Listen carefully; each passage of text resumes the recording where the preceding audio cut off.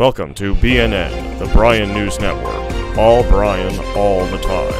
And now, your news anchor for this evening, Brian Goldstein.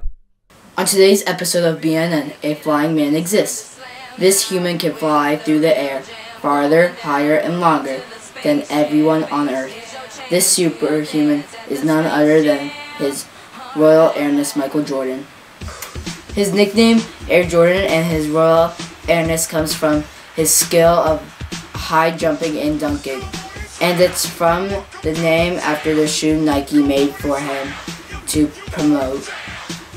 But something that people don't know is that the first professional nickname was Captain Marvel. Good thing this did not stick because he would look silly in Brie Larson's costume. He was born on February 17, 1963 in Brooklyn, New York. Later, his family moved to Wilmington, North Carolina. While living in Wilmington, Michael enjoyed playing several sports as a boy. His father taught him to work hard and not to be tempted by street life. Jordan loved sports, but failed to make it on his high school basketball team as a sophomore. He attended college and played for the University of North Carolina. There, he won a national championship. His performance in school prompted the Chicago Bulls to draft him third overall in 1984. With the Chicago Bulls, he went on to win 6 NBA championships.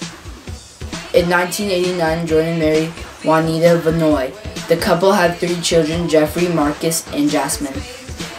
After 17 years of marriage, they got divorced in December 2006.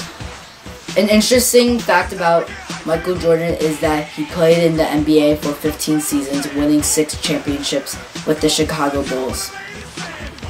At the time of his retirement in 2003, Jordan ranked 3rd in career scoring with a total of 32,292 points.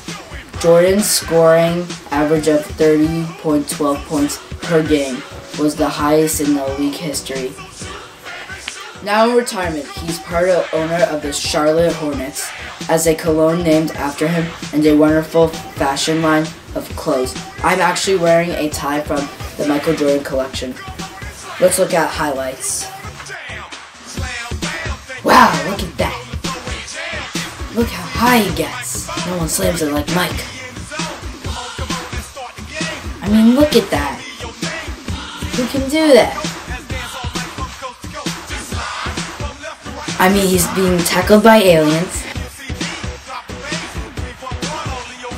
And he stretches his arm, and he still scores. This guy's unbelievable.